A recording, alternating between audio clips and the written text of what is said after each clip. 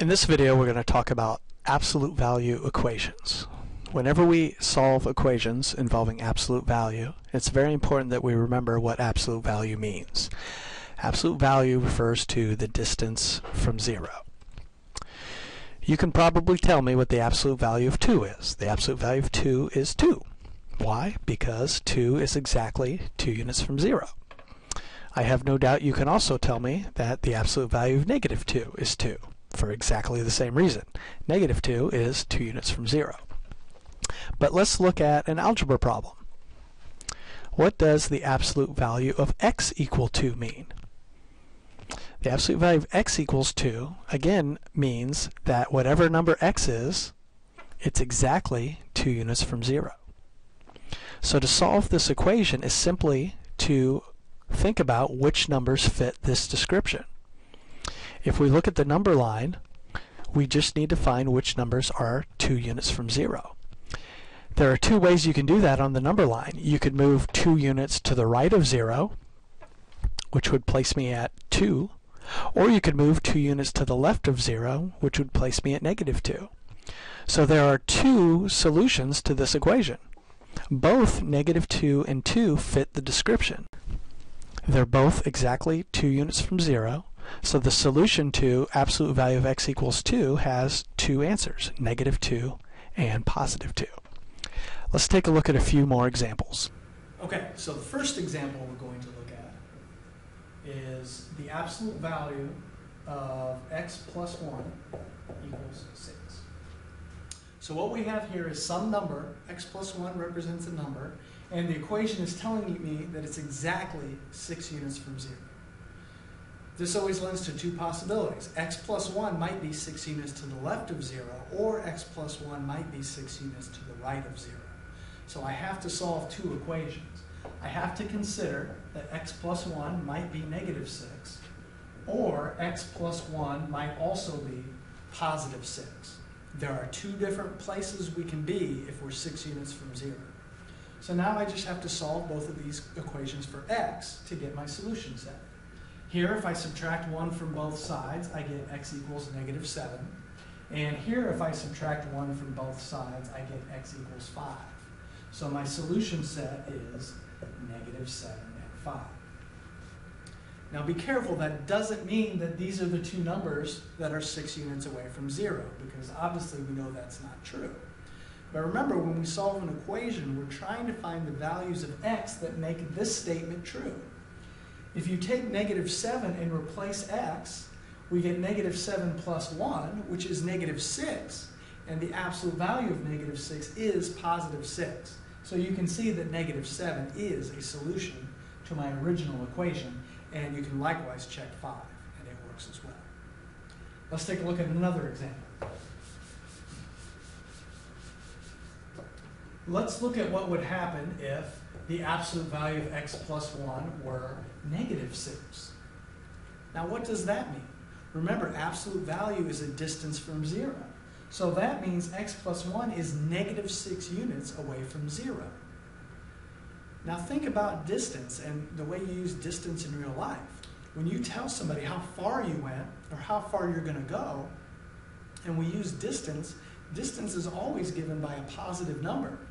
So if this equation is telling me that the distance is negative 6, hopefully you sort of have a problem with that. That doesn't make a whole lot of sense. So it turns out that this equation does not have a solution. Another way you can think of it is think about taking some value of x and plugging it in. No matter what number you plug in, once you take the absolute value, you're going to end up with something positive. So there's no way that this side of the equation can equal negative 6. It's always going to be positive. So if you're ever comparing an absolute value to a negative number, you don't have to do a lot of math, just think about it. This is not going to work. Let's look at a third example.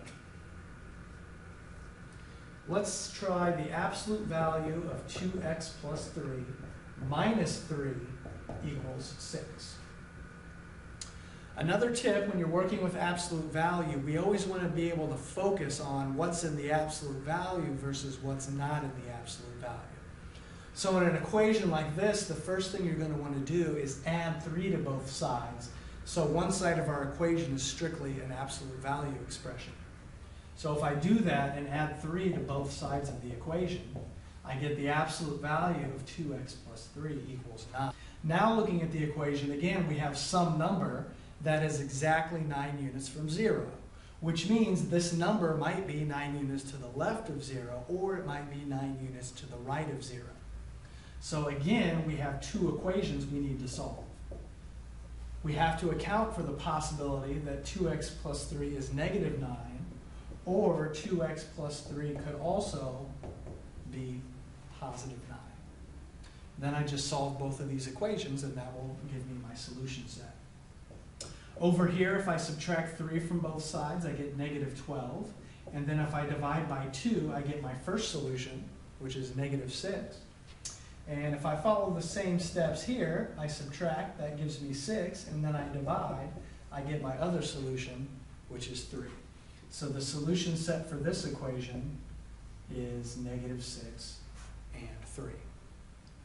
Okay, let's try one more.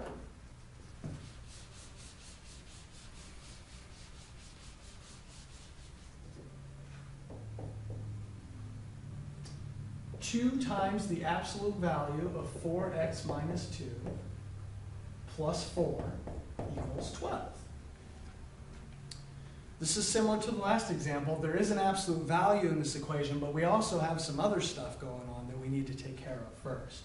So the first thing I'm going to do is subtract 4 from both sides, so that way I don't have this extra term here. So if I subtract 4 from both sides, I get 2 times my absolute value equals 8. I also would like to get rid of this factor of 2, and I can do that by simply dividing both sides of the equation by 2.